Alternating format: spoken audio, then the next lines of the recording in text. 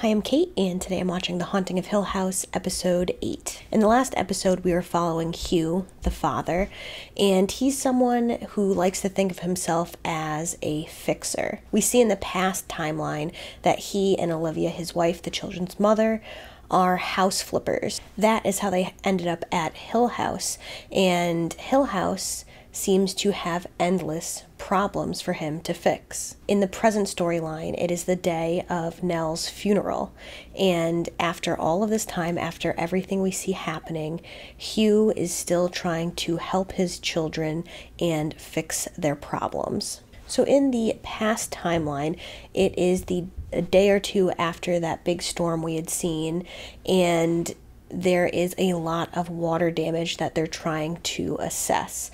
They say that it is running through the house like veins. The more and more they describe this house and what houses are, it just makes Hill House feel even more like a living thing. As Hugh is trying to fix this water damage with the help of Stephen, who always wants to be there helping his dad, and we see Olivia trying to put together a master blueprint to help him fix the water damage and where it may be. But when Olivia presents Hugh with this master blueprint, it has left him confused and it seems a little upset. Mr. Dudley sees the blueprint as well and begins to give Hugh a bit of his Mr. Dudley lore.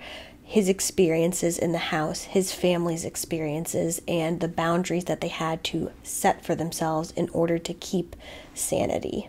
It turns out that Liv had just traced the outline of their future forever home that she's been planning all over the blueprint of Hill House. Before Hugh can even address the issue with her, he wakes up in the middle of the night with her on top of him holding a screwdriver to his neck. He definitely seems to be taking Mr. Dudley's warning a bit more seriously. He shows her the blueprint and they decide that she should leave the house for a few days to get her head back on straight. She says it's her migraines and she's going to go stay with her sister. While also dealing with Olivia, Hugh is hearing this scratching noise behind the wall in this basement where he's trying to fix his water damage. And finally, he breaks through the wall, expecting rats, and finds a skeleton. We find out that it is a member of the Hill family that went missing years and years ago, and no trace of him was ever found, though he bricked himself in. But there are scratch marks, meaning he may have had some second thoughts. The police officer that is delivering this news and comes and collects the skeleton from Hill House ends up being the same officer who arrests and interrogates Hugh after the night of the incident. We still don't really know what this incident is. We saw Olivia and Abigail and Luke and Nellie headed to the Red Room a few episodes ago. And then at the end of this episode, we see Hugh running towards the Red Room. The cop is interrogating him, asking, what happened? You were saying some crazy stuff about the house. You were saying that the house killed her. You waited 3 hours to call us after you found her. What happened in those 3 hours? What is going on? Hugh says, yeah, I've said a lot of crazy things tonight. I am mourning. I found my wife dead. Like, what do you want from me? And it seems as though he's trying to figure out exactly what to tell the cops, because it is true, most likely, that he did not harm Olivia or mean to. However, there's 3 hours unaccounted for where he didn't call the police. What happened in those 3 hours? There's just a lot of questions that the cops and we have. I don't believe that Hugh hurt Olivia. However, Olivia comes up in the current timeline. Hugh is still trying to help and fix his children's problems. He's trying to get to the bottom of what happened between Shirley and her husband, and also Theo, because she's included in that. Theo opens up to Hugh for the most part, doesn't tell him exactly everything that's going on, which means we don't know everything that exactly went on with her and Shirley's husband, Kevin, but she apologizes to her dad and says that she should have made more of an effort as well and met him halfway. And it seems as though their relationship is mending, heading in the right direction. He was able to fix it a little bit.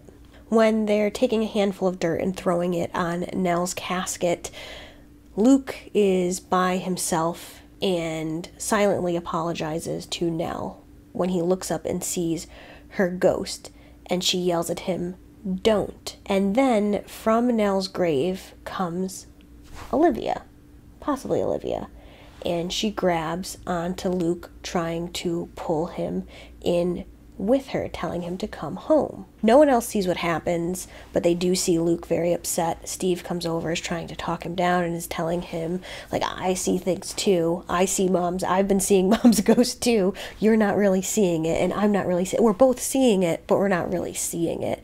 And you have to get your act together.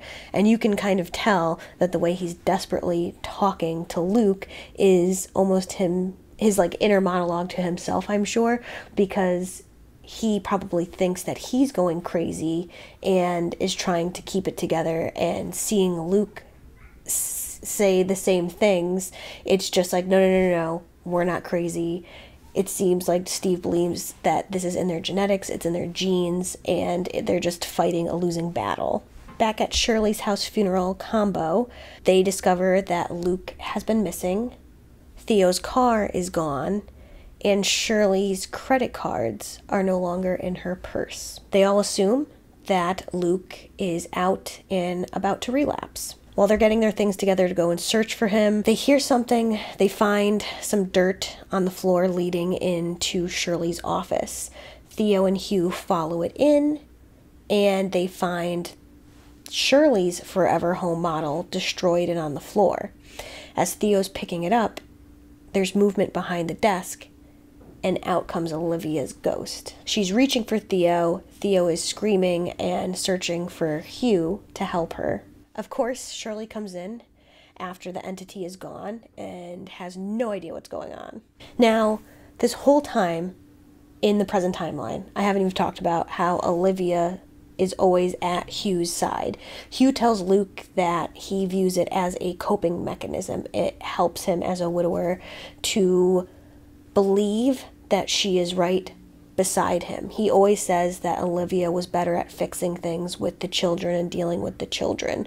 So now that he's alone and trying to fix the children's problems, he believes that Olivia is by his side and is guiding him. And it's funny because we see him sometimes take her advice and sometimes not take her advice. But I really do believe that everything she's saying to him, he's pretty probably spot on with what the real Olivia would say. So this Olivia entity ghost, I don't believe it's really her, because in one episode Luke had said, one of the kids had said, "That's not your mom." Hugh said, "That's not your mom," in the very first episode when they were leaving the house on the night of the incident. So who is it? And this ghost entity also has damage to its face, which resembles, again, I didn't talk about it in the past timeline, when Steve and Hugh are trying to fix the water damage in the basement. He is looking at a shadow on the wall, and Hugh reaches in to try and fix one of the fans, and it turns on and slices his knuckles open. And the cut on his knuckles very much resembled the cuts on the Olivia entity's face. So my main concerns going into this episode, where is Luke? I don't believe he's relapsing. I think that Nell's message may have been jumbled up, because when Luke first saw her in episode, I believe 3 or 4, he woke up in the middle of the night to her saying, "Go," and he took that as go find his friend. And then at the funeral, she's saying, "Don't." So I think she's trying to say "don't go," as in don't go to the house, but it didn't come out in the way it was supposed to. And I believe Luke is now on his way to the house to figure out what's going on. As this is episode 8, I don't think we're going to get the Red Room reveal yet. I don't think that's going to happen. Hopefully we'll get a little bit more information, though I'm not sure what we'll cover in the past timeline, because in the last episode, Olivia said she was going to stay at her sister's house, and so this must be the day. What else are we going to see? I don't know. I'm excited. So let's start the episode. I have the app monitoring ovulation. Steve doesn't look as excited. Is that a problem? Possibly, possibly not. What's that? Yep, Steve's in an uncomfortable situation, and he's being haunted by something. Will insurance help with that? Most companies won't cover IVF. Almost looks like Shirley. Looks a lot like Shirley. Penny. No, looks like the mom. Steve? So maybe because he was seeing the ghost, this is why he was having Steve.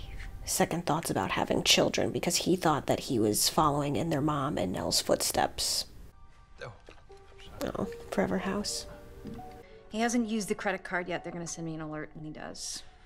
We can get a location from that. I think he's headed to the house. He didn't have to break the house. Oh, I don't think he did. Me neither. I'm worried about a lot more than that. What do you mean? Suicides can cluster in families. If they lose a twin, the odds go up. This is may very not true. Be planning to come home. Oh, I think he was planning to go home. We'll go look for him. It's a waste of gas. He could be anywhere. Yeah, I'll go with you. What are you gonna do? Drive in circles? Hope he's standing on some corner? Maybe, Sometimes it just feels We're really better not to gonna do tell them what something. we saw. I'm actually happy that Theo wants to, like, start talking. But also the last two to fall are Steve and Shirley, who seem to be the ones that are going to be the hardest to get. They're seeing things and refuse to Look, Bud, I know you believe do, what they're seeing. but I'm gonna start using some really strong chemicals down here, and it just isn't safe. I've already hired all the help I can afford just to get everything else finished by the end of summer. Aw. I could use your help with something. Your mom's gonna go to your Aunt Janet's in a few days. Oh, in a few days, okay. How come? Well, you know, she's been cooped up in this house all summer. Anyway, I know it's not the most exciting thing, but I could really use your help watching your brother and your sisters while she's away. Yeah. Yeah, I got you. Good big brother. And we just saw Hugh telling Steve that he wants to help and find Luke. And now we're seeing in the past how Steve always used to ask Hugh if he could help. Why does that guy look so old-timey? What do you mean, sweetheart? Of course you're safe with me. Oh. Mom, are you okay? Where are the twins? Downstairs. So who is she talking to? Of course. Are you sure? I'm fine, sweetie. I'm fine. I think she should have left for Janet's a little bit sooner.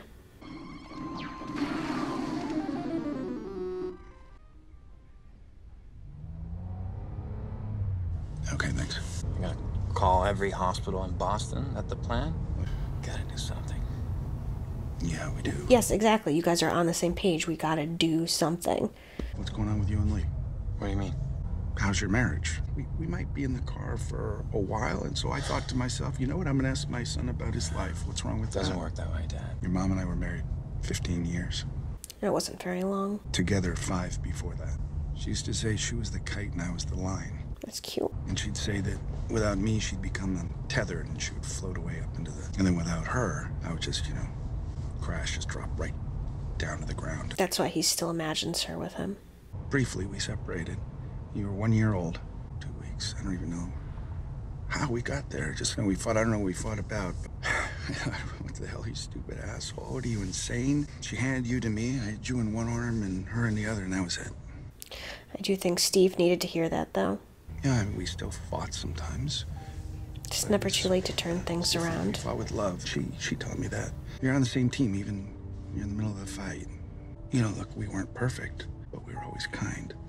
I don't think he's ever had his parents humanized like this for himself, because he saw them as his heroes and then his enemies, or So enemy whatever you with the need to father. fix between you and Lee, I really hope you do. Also, I think that helped Hugh to finally be able to talk to one of his children about their mother and how much he loved her. Oh, it's Halloween, so we're definitely seeing some more ghosts. Can we talk when I get back? How? You'll be back at the hotel. Okay. Turn off the porch light. I can't handle trick-or-treaters tonight. I'm just waiting for something to pop out. I don't know. I feel like Theo and Hugh should have said something to her, because now Shirley's just in that room all by herself. Sorry, no candy here. Goddamn lights off. No one's gonna be there.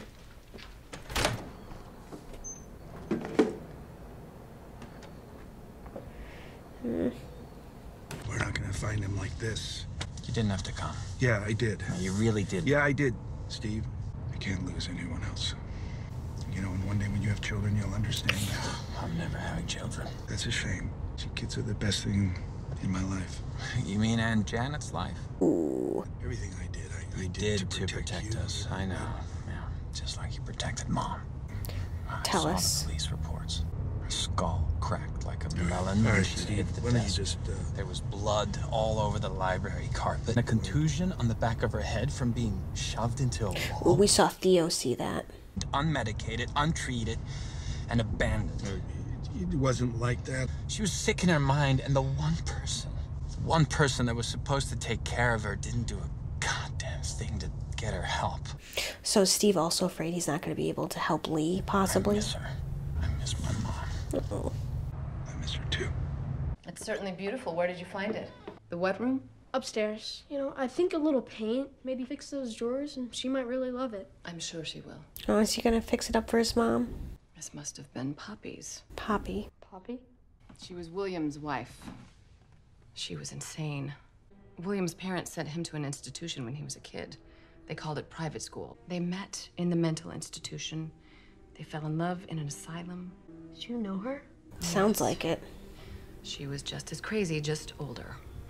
So it's like Olivia, because Olivia almost seems like a medium. So is she just experiencing If you really want one this of the to be a surprise crazies that for your lived in mom, this house? I'd suggest you don't work on it in your room.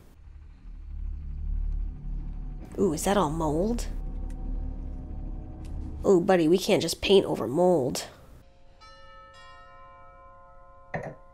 Just take the fucking candy and go. Someone's gonna look through the window.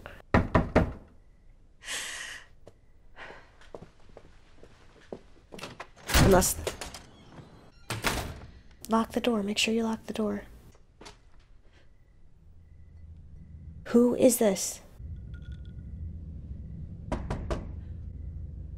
Someone's gonna be in the other room.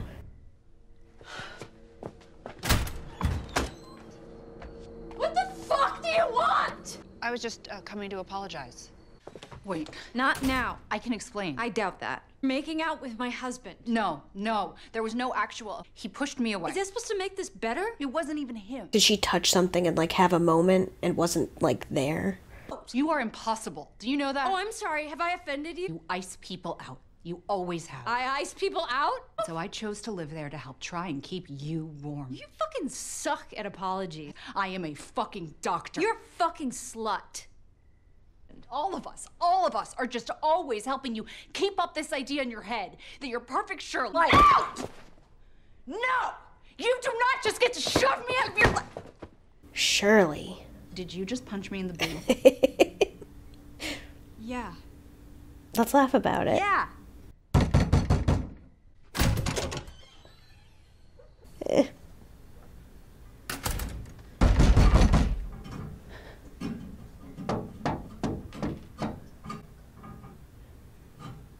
And of course, my heater starts knocking at the same time.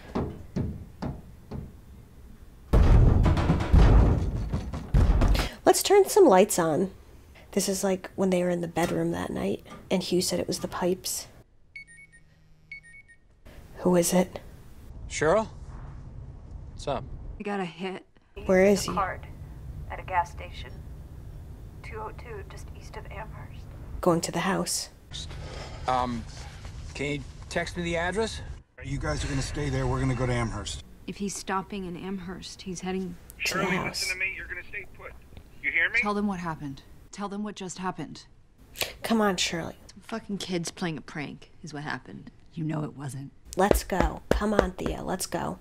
Goddamn house.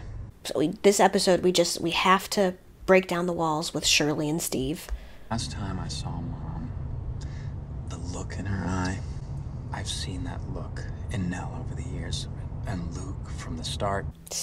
Our family has a disease that's never been treated because it was easier to listen to your crazy stories about an evil house. So you think you saw it in the mirror, and that's why you think you'll never have kids? Honestly, I don't blame Steve for believing that. We know it's a haunted house, but... Oh, vasectomy. Right out of college. Oh, they were doing IVF, and he didn't even tell Lee. All that money. before you met Lee. Ooh, that's a big lie to keep from someone you got married to. You didn't tell her. Steve. And that's why Steve's always getting into fights and pointing out what's wrong with other people, because he's keeping such a big lie and doing such a bad thing himself. So he's projecting onto other people to make himself feel better. And then we were trying, and she was so upset it wasn't working. Oh, Steve. That's a terrible thing to do to someone. You see, we're all fucking crazy.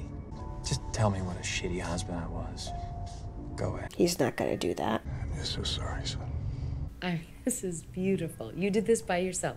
Thought it might cheer you up. He did a really good job. He's trying to be a fixer like his dad. What did he say? I know you're taking a little vacation. I wanted to cheer you up. Oh, sweetie. I just need a little time away. It's nothing more than that, okay? Thank you. Thank you. I love it. A little concerned with that mold underneath, though. Mom? Did she see something in the mirror?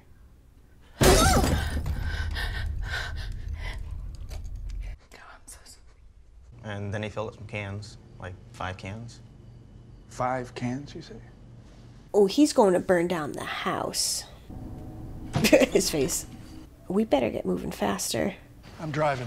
No. This is my He probably knows the roads better. And yeah, we gotta go. At 5 cans of gasoline, he's not going there to kill himself. He's going to burn the house down. Well, that's a relief. He's in more danger now than he's ever been. And if he tries to burn it, it will defend itself. Yep. Really didn't hear a word I said. Yeah, I did. Now you're gonna listen to me. Yep. Let's go, Hugh. That house is the most dangerous place in the world for all of us, but especially for you. Because I read your book. I know you saw a ghost. You found the vanity in the game room. And you walked by the man repairing the clock, and then you saw your mother looking into the twins' rooms, the man repairing the clock. That's what I said. He looked old-timey. Antique clocks, you almost never have a repair record, so you have to learn how to read the witness marks. Witness marks tell the story of the piece, if you know how to read them. The clock hadn't been touched since the 60s. You hired a slew of workers toward the end. For that clock. No, he looked too old-timey. Yeah, you think you're writing about your crazy mom, your crazy brother, making scary faces in the treehouse. You see the marks, but you don't know how to read them. I never built you kids a treehouse. We were gonna be there maybe 8 weeks. How would I even... Time to build a treehouse. Maybe he was already there. There was no treehouse. Is that the red room? She was always asking where Luke was, and he was always saying he's in the treehouse. That house is the most dangerous place in the world for all of us. And that's why I told your sisters to stay put. You really think they will? I think they're on their way. Yep. I'm not perfect, you know. Try again. Okay, good job, Cheryl. I was really drunk. And the lights went out. I mean, like I was in the dark. I couldn't see. You know what? Never mind. No, she's trying. Let her... Forget I asked. You just don't know what I'm dealing with. That other guy that Cheryl's always seeing, did she, like, experience Shirley's feelings towards that man? I touched Nell's body the night before. What the fuck is wrong with you? Why don't you listen? I don't know. I'm telling you. I don't like your excuses. I'm not making excuses. Bullshit. I saw. Why is Shirley taking that so well? See that, Shirley? Do you fucking believe that? Let's get back in the car. No, wait, let's not. You want to know why I did it? I touched Nell because I had to know. You know what happens when I touch people. A part of you knows. It always has. Come on, Cheryl. And I felt nothing. And it spread everywhere in me, this nothing, until I couldn't feel anything anymore. And nothing worked. I couldn't feel anything. Shirley, after I touched her skin, I couldn't feel. And I wondered if that's what she felt, and that's what Mom feels, and it's just numb and nothing and alone. What if that's what it is for all of us? I didn't see him. He was a light in the darkness. He was a life preserver in the ocean. I didn't see him. And he stopped me. And then I saw him, and then you walked in. I had to do it because it felt better than nothing. I'm so sorry. Please, just please. Oh God, we're here. Wait, is this the Jeep with Luke in it? Oh, Luke. Wow, I have not seen him with this look before. Oh, the lights are on. Don't be inside the house, Luke. No, this is a man on a mission. He is not going to be swayed.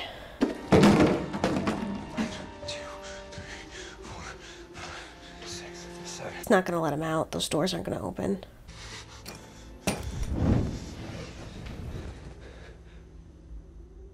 Yep. Nothing. We are in trouble. That's not Mom.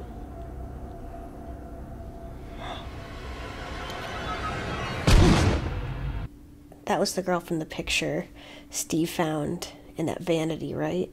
Okay, so just like I thought, Luke was headed to the house, and this episode was all about getting the last two, the eldest two children, Steven and Shirley, to finally admit to what they know has been true this whole time. In that flashback scene, the guy that was fixing the clock looked way too old-timey. He even looked a little gray, and I think because I'm always looking for ghosts, it just stood out, and I loved that it came back in Steven's book when he was explaining to him, like, no, you have seen ghosts. And then we find out there was no treehouse. I remember it being odd and told myself to take a mental note because Olivia in one of the previous episodes was asking Steven, oh, I think it might have been episode 1. She was like, where's your brother? And he goes, he's in the treehouse. You're always asking where he is, and he's always in the treehouse. There is no treehouse. And it makes so much sense because why would he build them a treehouse if they're only going to be there for a short period of time to flip the house? Shirley and Steve were tough ones to crack, but we got there in the end. Hugh finally got through to Steven talking about the ghosts, and I think Steven thinking back to that vanity and the incident with his mother punching the vanity and talking to the twins when they weren't there, I think he's beginning to accept that maybe his dad may be telling the truth. I mean, wouldn't it be nice if we weren't really crazy? And Theo finally getting through to Shirley. Shirley definitely seems like somebody that you need to be persistent with, and Theo is that person, and Theo knows she is that person. I also did like the reveal where Theo explains when she touched Nell's body, she didn't see anything. It was emptiness. It was darkness, and how that filled her up. How that's all she was feeling. That's why she was drinking. That's why the incident happened with Kevin in the supply closet, because she wasn't feeling anything. It was consuming her. Is that just what happens when she uses her ability on a corpse and she's never done that before?